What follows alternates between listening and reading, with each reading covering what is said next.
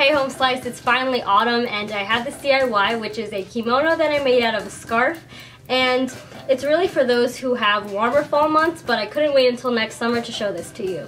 I know that Brandy Melville sells kimonos for about $30, which just doesn't cut it for me, so I just made one myself. This does require sewing, but overall this is a very simple DIY. You will need a scarf or any piece of cloth. Mine is 27.5 inches wide and 72 inches long. You will also need two 8.5 by 11 pieces of paper, some needles, a colored pencil, and a pair of scissors. First, lay out your fabric and fold it in half. The face of the fabric being folded inward should be the one that'll be shown when it's worn. Now take the top flap and fold that towards the crease.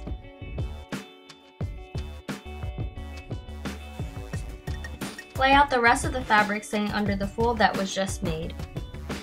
Take that end and bring it towards the center of the fabric so that it meets the first flap that was folded inward.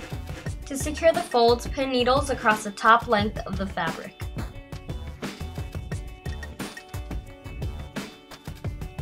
Take the 8.5 by 11 piece of paper and fold that in half lengthwise. Open it up and fold one of the flaps into the crease and place that on either of the bottom corners of the fabric.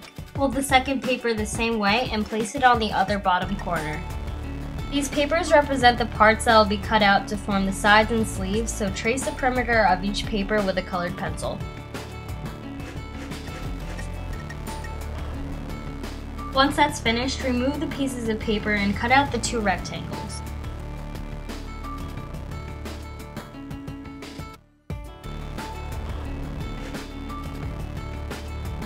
The top and bottom layers of fabric above the rectangle cutouts need to be separated, so place the scissors in between the layers and cut straight across.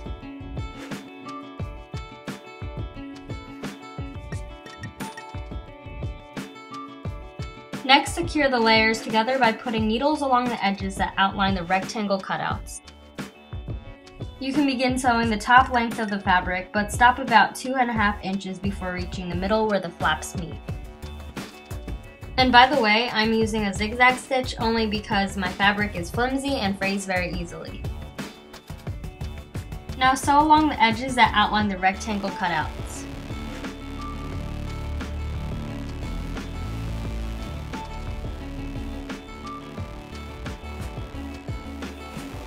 The most important parts that needed to be sewed are finished, but now the sleeve holes need to be cleaned up. So the jagged or fraying edge of the sleeve should be folded about 1/2 inch inward 2 times.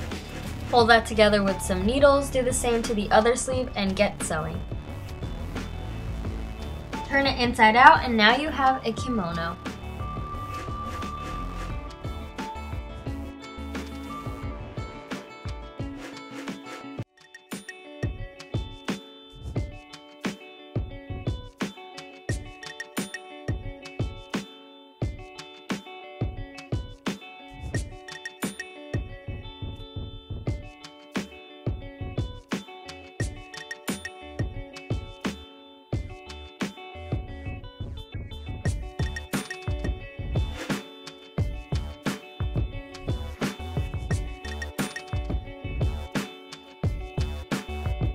Thank you for watching. If you enjoy this fashion DIY and would like to see more, then please subscribe and I will see you soon. Bye!